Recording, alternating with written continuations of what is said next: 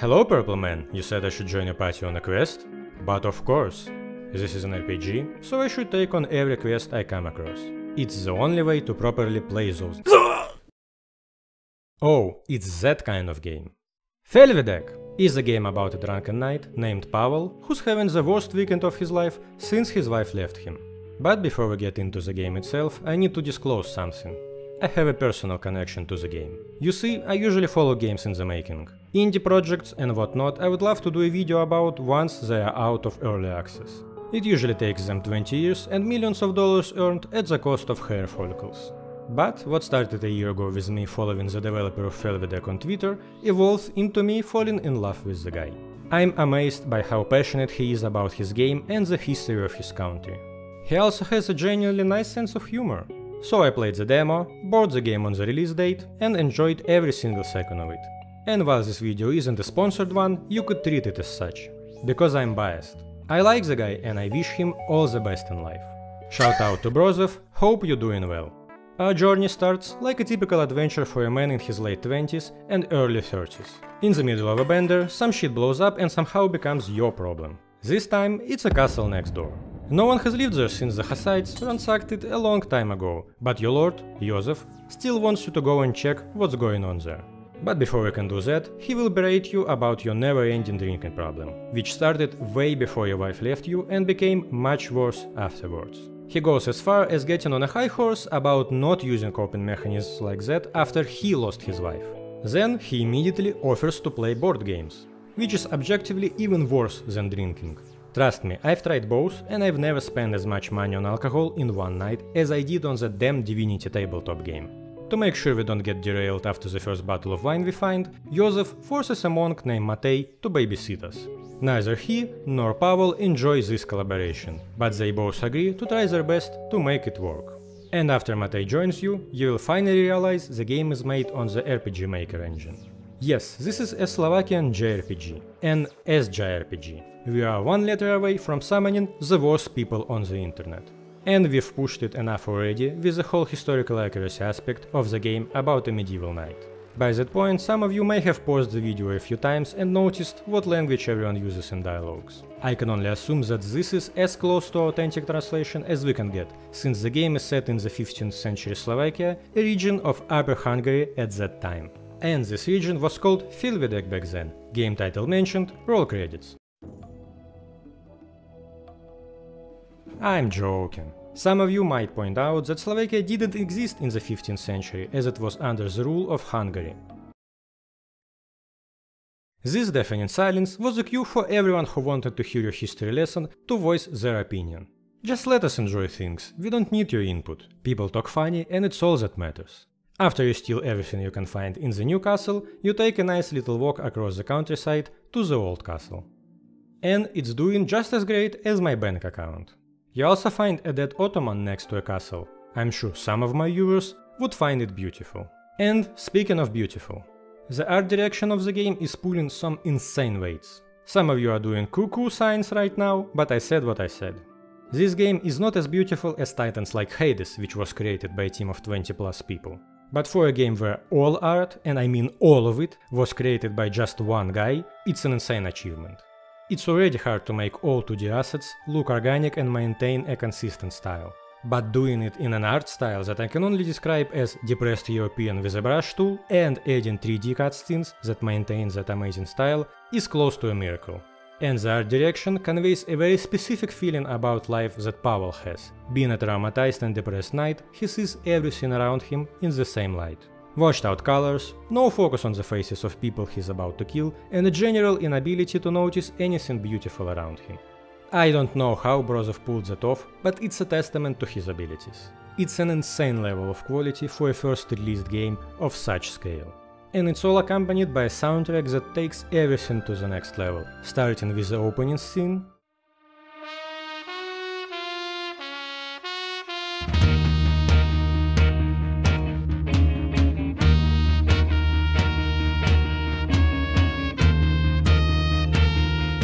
Adding some much needed melancholy to the overworld.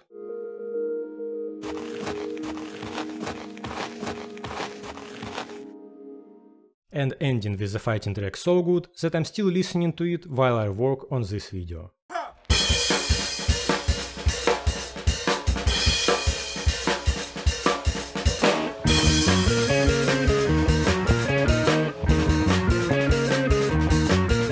Marcel Guedeau's Holy Crap is an amazing band and it was a great choice for the game. They elevated it to even higher levels than I thought was possible. In the castle we find two things, a strange seat and an even stranger contraption with an unknown purpose. And after we leave the castle, two guys in purple jump us trying to end our adventure preemptively. Fighting in Felvidek is serviceable. It's your usual RPG Maker fighting that consists of picking the right option in the menu and deciding which poor soul will get shield bashed by Pavel this turn, while Matei spams attack. It's not an easy game, but it's also not that hard. Every fight, except for a few that are clearly meant to be unwinnable, can be won if you give it at least some thought before spamming attack on the largest enemy. Which also works as a tactic if you are willing to run back to the altar and heal after each fight. And Felvidek uses its art style and sound effects to convey that the guy you just hit has the worst time of his life. Here, stay a while and listen.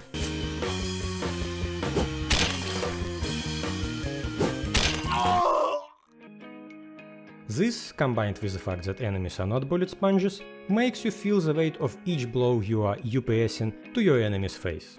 Other than that, there's not a lot to surprise you. The enemies evolve both figuratively and literally as you play, keeping you guessing what you will meet next until the very end. Though, if you're expecting some unusual or never seen before fighting mechanics, it's not that kind of game. It's just a bunch of nice tactical fights that are carefully sprinkled throughout the story. Outside of fighting, you walk around, talking to people and checking every single crate you can find for consumables. Look, I don't need to explain it in detail, it's an RPG Maker game. Playing those games comes naturally, it's in your DNA. A kid can play that game before learning how to read. Just like you did with Earthbound, you know how those games work. And after you take out the Ballas gang members, you head back to the castle to tell Joseph what you found. Finding a dead Ottoman in the region is a good reason to be slightly alarmed. So Joseph writes a letter to Adam, the local inquisitor, asking him for help. This letter should be given to the local night courier named Yanchi. He is currently in the middle of shooting himself to death after talking to Pavel's wife, Paula. She's clearly not happy to see Pavel, so she slaps him and immediately leaves. And it seems she joined a strange group of people wearing purple, but we don't have time for that. Yanchi has such a severe case of diarrhea that he can't leave the outhouse. And, from what we can gather while rescuing him from the brown light at the end of the tunnel, it was done to him by Paula. She gave him a strange drink and promised to meet him later that day. You then follow Yanchi to capture Paula and pressure her for answers. But Pavel, after seeing his wife embraced by another man, gets so butthurt he ends up getting ambushed by what seems to be the same cultists as in the old castle, trying to protect Paula. A short battle follows, giving Paula enough time to escape, and the day ends with Pali saying this shit is beyond him and going to sleep. And a cutscene that follows clearly indicates that the alternative history part of the game description was foreshadowing something much more sinister than the existence of Slovakia.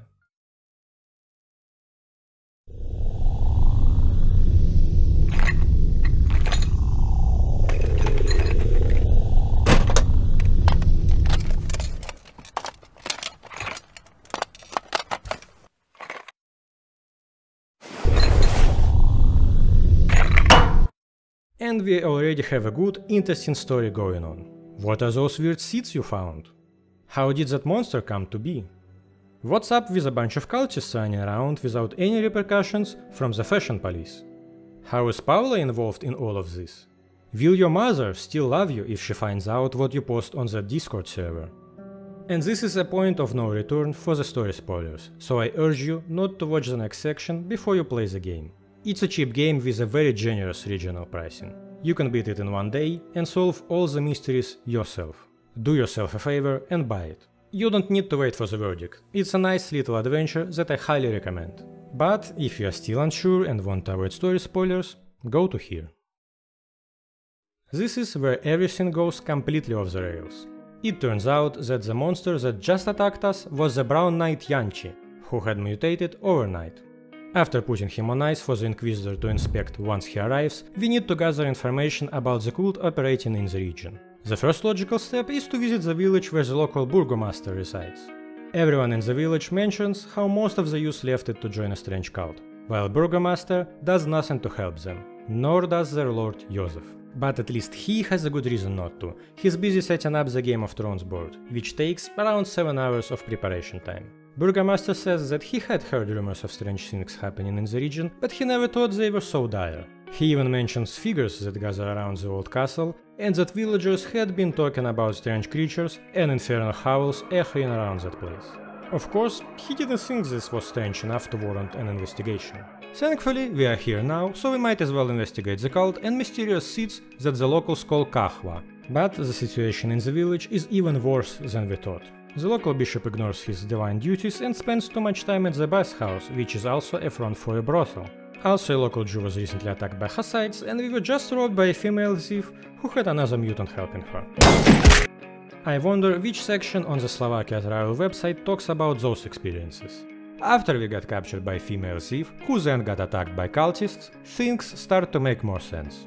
The woman's name is Ida, and the monster that was with her is Dechi. He was her lover and got poisoned by the same strange drink some woman gave him. It turned him into a monster, but he came back to Ida and not the woman who poisoned him. Bishop provides another piece of the puzzle. The kahwa is actually what will be later known as coffee, and the strange seeds are just coffee beans. However, the seed we found has some strange markings on it. After we test that seed on a local chicken, it transforms into a pink monster. So, the evil coffee beans are turning people into monsters. This is a cautionary tale about what will happen to our world if we don't regulate the sales of monster energy drinks. Another piece of the info is that the Jew made painted ornate fangs for the cult so they could easily tell each other apart from locals who aren't a part of the cult yet. You can notice those fangs on Paula when you encounter her in the castle. He also knows for a fact that cultists are stationed in the fortified villa in the forest near the castle. This is enough adventuring for now, so Matei and Pavel debrief at a local tavern. Whoops, sorry, wrong picture.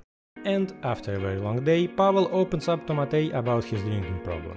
You see, he was captured after the Battle of Kosovo and was one step away from death. So close in fact that a sword was already pressing against his throat. If not for a miracle of a cannon shot that saved him, he wouldn't be standing here. Danger might have passed long ago, but a touch of cold steel on his neck follows him around to this day and goes away only when he drinks. Another day starts with us helping a cultist survive being baptized by Hussites, so we can infiltrate their ranks. Their current plan goes like this: gather enough members and mutants with the funds provided by someone named Root, then take out all the Hussites in the region and eventually get rid of the current leader of the Upper Hungary. And all of this will be accomplished through the power of their Lord and Savior, Zurvan. If you are lost as to what the hell is Zurvan, it makes two of us. Also, they all sound like communists, being surprised that the Lord, despite doing almost nothing, is wealthier than any of them. They say that they are unable to understand how that's even possible, but are certain that if they kill him, everything will be well. Me too, Purple Man. Me too. But for now, our mission is to get accepted into the cult. They ask us to steal a mural from Joseph's chamber, which turns out to be a pornographic picture painted on the wall. So, he's a board game geek and a coomer. I think there were some lords in my family tree, because I see too many similarities between us. Back at Burgomaster's house, you may run into the middle of a coffee exchange operation. A local dwarf and the Burgomaster explain that they are part of a larger chain of coffee distribution across the realm. Like everyone else, they were approached by mysterious Root. Everything was running smoothly, but eventually Root started to threaten them with dire consequences if they would defy him. This explains why Burgomaster didn't take any actions against the cultists. But those two weren't just complying with all insane demands. They found another contact to keep coffee flowing and gathered weapons and allies across the realm to push back against the cult. After he helped Burgomaster escape, it's presumed he goes on to gather more supporters to fight against the cult. Inside the cursed village of people unable to deal with their problems without your help, there is a family that just lost their daughter, Anichka. When you find her, she's already thinking about jumping off the cliff, but asks you to find her boyfriend first. And you find him grinding Miller's son so hard the poor guy might not walk the next day. Well, hey, beats joining a cult, I guess. After you tell Anichka what you just witnessed, she jumps off the cliff. Only to be saved by Matei, which gives her a new perspective on life. She renounces her belief in Zuvran and offers to spy on the cult for you. Maybe more people who are members of an insane and obscure cult should follow her steps. We won't be saving them. After doing all that side fun, you finally present the stolen mural to the cultists and get to meet one of the higher-ups. It's not rude, this guy is just in charge of the operations. In short, a useless middle manager. To make sure you are truly committed to their cause, you get your final assignment. Find a guy named Bogdan, kill him and bring his ass cheek as proof of the kill. There is a tattoo on it that the middle manager will recognize. At this point, you have two options. You can either go after Bogdan, or you can find a secret entrance to the cultist fort. Whichever you do, you will be ready to attack them with Josef's help. Or you can do what I did, cut off Bogdan's ass without killing him and tell the Lord that there is a secret passage. This way, Bogdan knows his suffering was for naught. Assault on the cultist fort give you even more insight into what's going on. Root is an agent of the Sultanate, and he uses the cult to destabilize the region. And the middle manager you just killed was about to betray Root, your wife Paula, and someone named Mar. He was even celebrating the first caravan of coffee brought independently of Root's influence. An unfortunate blunder on your part. If anything, you just helped Root by killing people who were planning to betray him. But there's still hope. A meeting is scheduled at the tavern today and you still have time to make it there. Since you are supposed to be sober, Matej suggests switching clothes. He will drink and talk to Root without the risk of you going haywire the moment you taste Borovichka on your lips. And the things start out well enough. Root even takes a look at the evil coffee bean and explains that it's not something Ottomans produce. But then a mysterious knight arrives who knows Root. Matej drunkenly challenges the knight to a duel and loses it in 2 rounds. Thankfully, Pavel is still standing, so he drinks with this knight who introduces himself as Marek. While they are talking, Pavel learns about the Marek's job. Turns out he works with Root to locate merchants who can sell coffee. So basically he's a sales guy. And also the third person middle manager planned to betray. Drunken and tired, Pavel heads to bed because there's nothing left to do for now. He wakes up to find the entire tavern full of dead bodies and cultists kidnapping Matej. It seems they mistook him for Pavel. If I was Pavel, I would have looked into never going to sleep again. Every time he does it, something terrible happens. While all of this is happening, Paula decides to tie loose ends on her part. She finds Pavel at the tavern and he still wants her to come back. It's clear she's one of the key members of the cult, but that doesn't stop him in the slightest. Sadly, it's just not meant to be.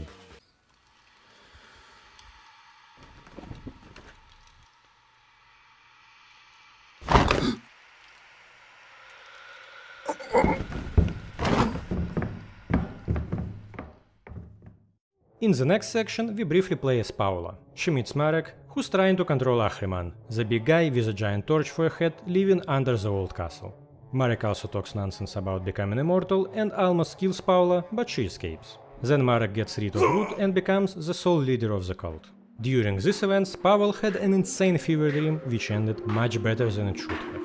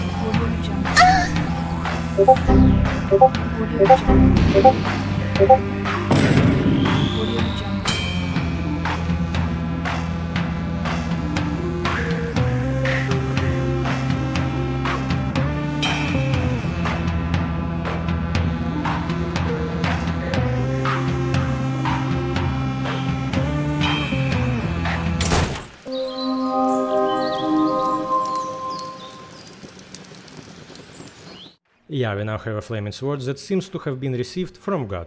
Also, Adam, the local inquisitor, finally arrives and finds us. There's not much else to do, so we go straight to Josef. He has already got a ransom note telling him that if he wants to have Matej back, he should come to a barn behind the castle. We arrive to negotiate the safe release of Matej. Oh, okay, Adam is a member of the Puritan branch of Ordo Malleus. I can respect that. We are now in the endgame. Cultists attack the village and Marek leads the assault. After we defeat them, Marek seemingly disappears. Since we have a flaming sword, we go to see the Jew and ask him if we can use his balloon to fly to the blown up castle. We find Ahriman there, who explains the idea behind the cult. Unsurprisingly, it's rooted in racism, genocide, and Austro-Hungarian supremacy. So, just your average, country-specific subreddit comment section. He even offers Pavel to join his crusade against the Ottomans, whom he considers the root of all evil. Pavel refuses that offer on account of mucho texto. Wow, that's a lot of words.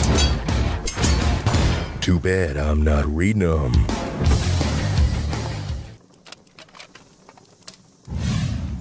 After inspecting murals in the old castle, we discover a secret passage beneath the village. Also, here you can see a mural explaining how to make mutants. I won't tell you how they are created, you will have to play the game. It's not that I'm being secretive, I just can't keep it together every time I try to read the sentence explaining how it works. And after we go into the literal belly of the beast, we find the remaining forces of the cult and meet Marek again. He's already ascending, but unlucky for him, there's no mystery that Pavel and Matej can't solve. And this mystery is solved in 3 simple steps.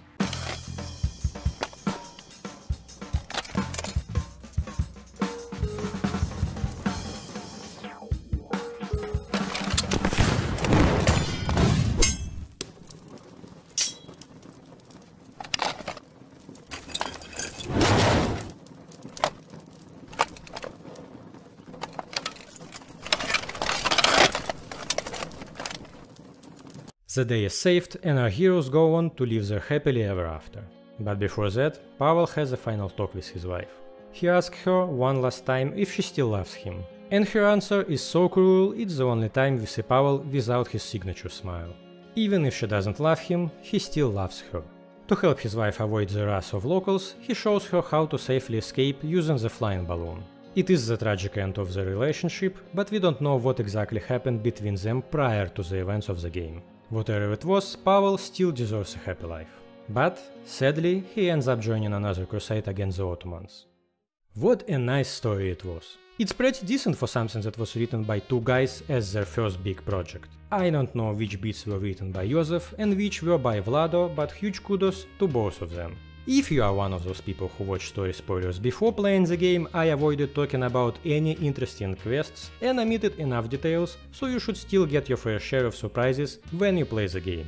And if you already played the game, get ready for the DLC that's coming out soon. I give Felvidek 10 years out of no sales because Brozef said so. This game is a great first release that falls short only in terms of length. You can finish it in roughly 4 to 6 hours depending on how fast you can read. But for me, it's not a bad thing. I for once like it when a game leaves you wanting more and not hoping for this slugfest to be finally over.